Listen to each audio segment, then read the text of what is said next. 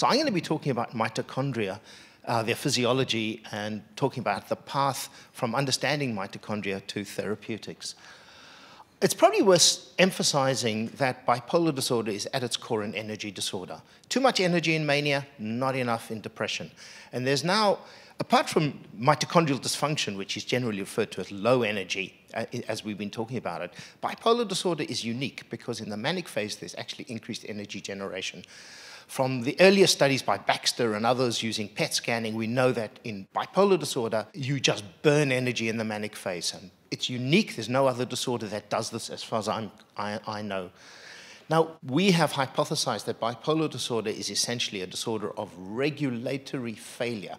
So it's clear that prior to illness break, you have normal mitochondrial functioning.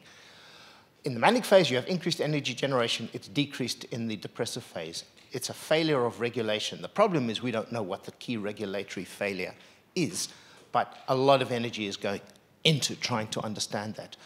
We also know that all the mechanistic pathways, both in terms of risk factors and in terms of biological elements, converge on the mitochondria. And almost every biological risk factors and all the lifestyle and social risk factors converge on mitochondrial functioning. The important thing about mitochondria is that they're potentially druggable, they're treatable. And there are many different drugs that we know have the potential to increase mitochondrial functioning. So we've been interested in looking at different agents that might boost mitochondrial functioning. And our target has largely been the depressive phase, because drugs that suppress mitochondrial functioning, like Zyprexa, we know are quite effective for the treatment of mania. Our big problem is how we fix depression. So we've been looking at things like coenzyme Q2, alpha-lipoic acid, N-acetylcysteine. We've done many studies of N-acetylcysteine. And we thought that it's unlikely that we're going to come up with a major boost to mitochondrial function with a single agent. So we decided to do a study where we combined these things. So we did a study where we added N-acetylcysteine, ubiquinone, alpha-lipoic acid, plus a whole lot of cofactors. This ran for 4 months with a 1-month follow-up. And what we found was not terrible, but not wonderful either. So at the end of the 16-week endpoint, there was no benefit of therapy. But at 1 month post-discontinuation, the mitochondrial cocktail group was significantly better than the control group. As I said, not the answer to the problem, but enough in there to make us excited that mitochondria are potentially targetable. Let me step back a little bit and tell you a little bit about our team's blue sky vision for what we're trying to achieve.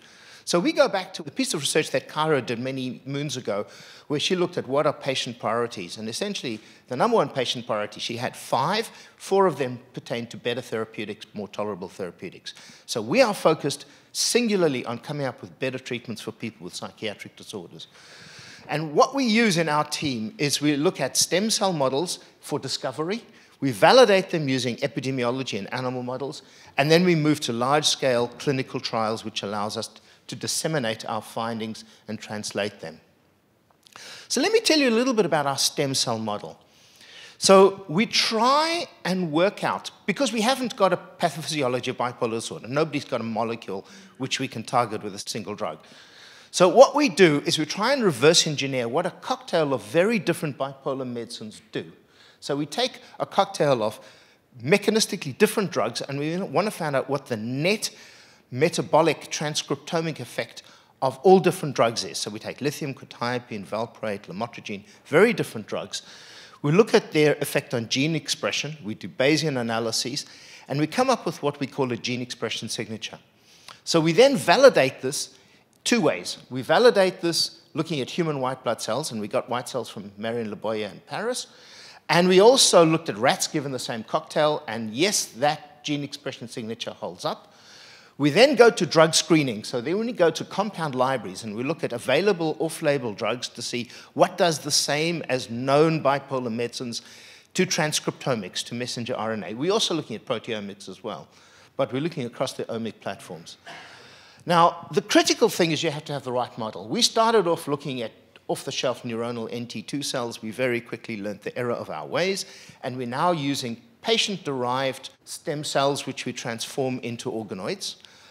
We also use lithium responders and lithium non-responder organoids because we want to see the difference. And Additionally, we're trying to look at what impact drugs have that we can shift the omic profile of people with the illness towards the omic profile of control. So what drugs do that? So, as I said, we take stem cells from people with bipolar disorder, we grow pluripotent stem cells, differentiate them into cortical networks, and I want to emphasize the choice of model is critical for screening.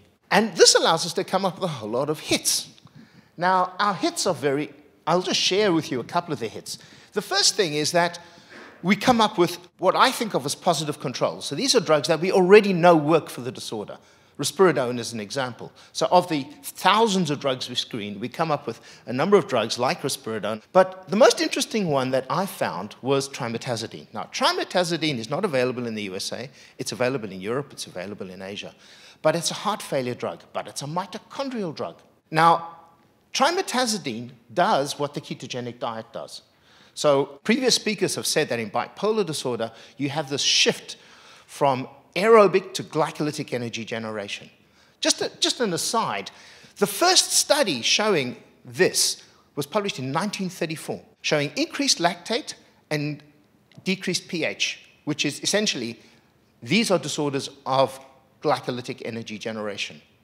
We've known this for 100 years. So essentially, trimetazidine is a fatty acid beta oxidation inhibitor, and what it does is it shifts energy generation from glycolytic to aerobic. And in heart failure, it increases the efficiency of myocardial cells. It does penetrate the brain. So we've done some preclinical models in our study. We took the standard tests, the forced swim test, and you can see a reduction in immobility, the elevated plus maze, which is a test for anxiety, and it reduces anxiety in this model. The sucrose preference test, and you can see it increases sucrose preference. And so using the standard preclinical models that suggest efficacy, trimetazidine goes ping. And we've been able to commence a clinical trial, which we're calling Tide. So it's the efficacy of adjunctive trimetazidine in bipolar depression.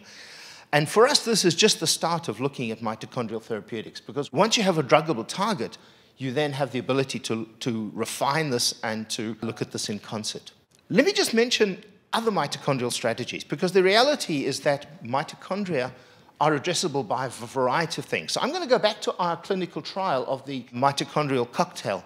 And we found two things when we looked at post hoc analysis. Number one, in the group of people who exercised, as you can see this on the right-hand side of the figure, they had by far the most robust benefit from the cocktail. If you look at the people who ate a healthy diet compared to people who ate a junk food diet, they also had a benefit from the mitochondrial cocktail. So the take-home message from our data is that you can target mitochondria through diet, you can target it through exercise, and you can target it through cold. So cold is a really interesting way. What we know is that cold showers, cold baths, cold swims increase brown adipose tissue activation, increase mitochondrial energy generation. And I have a couple of patients with bipolar disorder whose disorders have stabilized by having morning swims in the Southern Ocean, which is flippin' freezing. And since they've started doing this, their bipolar disorder is normalized.